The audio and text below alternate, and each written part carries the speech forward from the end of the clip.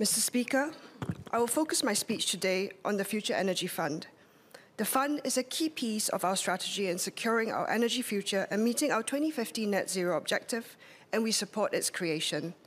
The fund is meant to catalyse the development of clean energy infrastructure in the region, through the development of infrastructure necessary for low-carbon projects that typically face high upfront capital expenditures and commercial or geopolitical risks. My speech today would cover three areas: the mechanics of the fund, accountability, and the energy environment. Implementation refers to details about fund management, investment criteria, and how the fund's mandate links to our broader energy and climate goals. Accountability refers to clarity on stakeholders who are responsible for the fund's performance and how to benchmark the effectiveness of the fund. Lastly, our energy environment refers to wider trends that affect the decarbonization of our energy mix. The fund will be established at the end of this year with an initial injection of $5 billion. After taking into account due diligence timeframes, the first investments through the fund should be made next year. This gives a 10-year timeframe to achieve our 2035 goal for renewable energy to contribute 30% of our energy mix. 30% is a significant ramp-up and will be predominantly driven by our target to add 6 gigawatts of low-carbon imports, given that the current proportion stands at approximately 1.3%. Therefore, we would need an exponential increase in renewables between just 2030 to 2035 alone. I have some clarifications relating to the implementation of the fund. As with most capital-intensive infrastructure projects, particularly for energy projects, commissioning times before such projects even begin yielding outcomes play a critical role.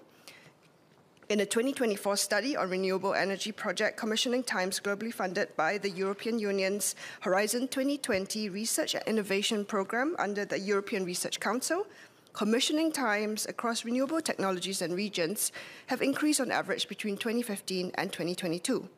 The same paper called for more policy interventions to address this increase in times, ranging from insulating projects from fiscal shocks to standardizing legal processes surrounding projects.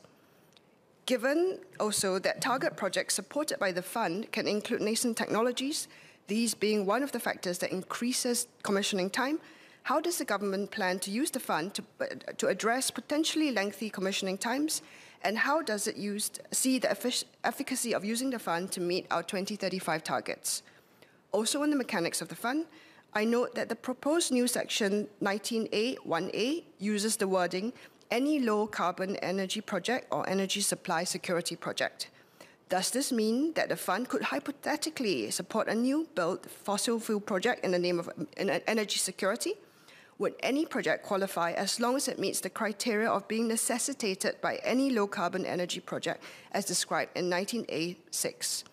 I note that power backup is explicitly given as an example in 19(6)(b), but could this also mean support for fossil fuel power stations providing baseload power? What are the scenarios where the fund would support fossil fuel power for non-backup use? Would the Minister confirm that the fund will not be used to rely on fossil fuels as a crutch, especially if it means that we are stuck with using this crutch in the long term? A query I have is what happens if projects are terminated early?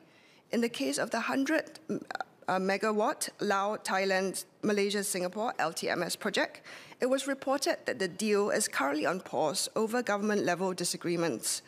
What happens if assets supported by the fund are stranded due to project failures or pauses? Next, on accountability. As we work towards these national energy goals, accountability allows us to equip accountable stakeholders with commensurate mandates and authority to see through the successful implementation of these targets. We fall short of targets when lines of accountability are unclear or if our strategic approach is flawed. We need to learn from our experiences in the arena of food insecurity, specifically the difficulties faced in achieving our 30 by 30 goal, in working to achieve our goal for energy security in the coming decade and beyond. We can also learn from the failures of investing in unproven technologies, as was the case in the United States. The 2009 American Recovery and Reinvestment Act, ARRA, offered US $3.4 billion for the research and development of carbon capture and sequestration projects. A case study of 11 demonstration projects selected by the US Department of Energy resulted in only 2 continuing to remain operational. A further 5 commercial projects saw only 1 reaching operational implementation, which eventually closed within 4 years. In this example, the failure of capital deployed can be attributed to the lack of financial viability of a range of carbon capture technologies, a risk that cannot be overlooked when dealing with nascent technologies. In view of this, I have some clarifications for the Minister. Funds typically appoint a designated fund manager or have a general partner responsible for evaluating projects, investment decisions, and the overall management of fund operations. Which agency will be the fund manager for the future energy fund? On a broader level, which ministry or agency holds ultimate accountability for our target energy mix and transition to 30% renewable sources by 2035? On an explicit strategic approach and fund objectives, what does success for the fund look like? How will its efficacy be measured? Given that our country's energy security and transition is fundamentally critical to our survival, how will this translate into the fund balancing between the need for financial return versus the long-term strategic cost necessary for such a transition? Can the Minister clarify what are our KPIs for the fund? Aside from supporting the 2035 target for 6 gigawatt target for low carbon imports, which will provide 30% of Singapore's electricity supply, will the impact on the grid emission factor, which calculates the actual climate impact of the changes, be a KPI? Moving on to more general points about our energy environment and maximizing the climate impact of the fund. As we ramp up towards transitioning our energy mix, our energy demand has been growing consistently. Electricity consumption increased by 2.6% between 2021 and 2022, part of a long-term trend of consumption having increased by nearly 25% over a 10-year period between 2012 to 2022. Our industrial sector currently contributes 55% of total energy demand. With industrial usage set for significant growth, especially from energy-intensive use cases such as data centers necessitated by the growth of artificial intelligence applications, it is likely that total energy demand will grow more.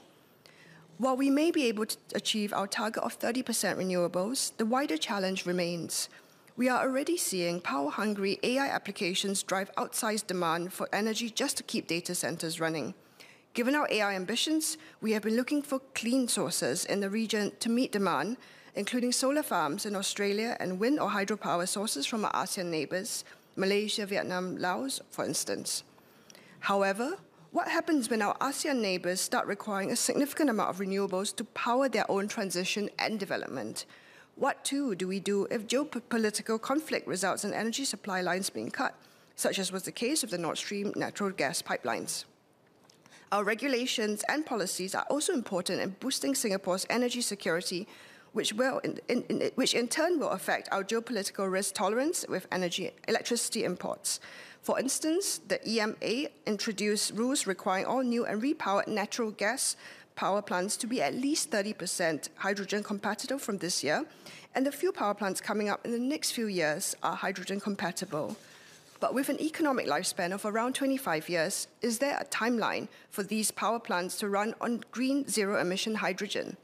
If these fossil fuel plants are unable to meet net zero power, will they be retired early to make way for low-carbon imports? And in terms of domestic consumption, unlike electricity generated overseas, we have some control over our electricity consumption. Ultimately, the drive for successfully transitioning our energy sources and decarbonization will require us to not just pay attention to supply, but also demand. We cannot neglect to continue to raise awareness of energy conservation and wider sustainability concerns, and both industry and households have to continue to work together, keeping our energy use in check. For this, we would like to repeat our calls made in since 2016 for Singapore to work towards solar panels being mandatory on commercial and residential buildings except in special cases. This would not only cut emissions and electricity costs, but will also provide some options in our energy security. Thank you.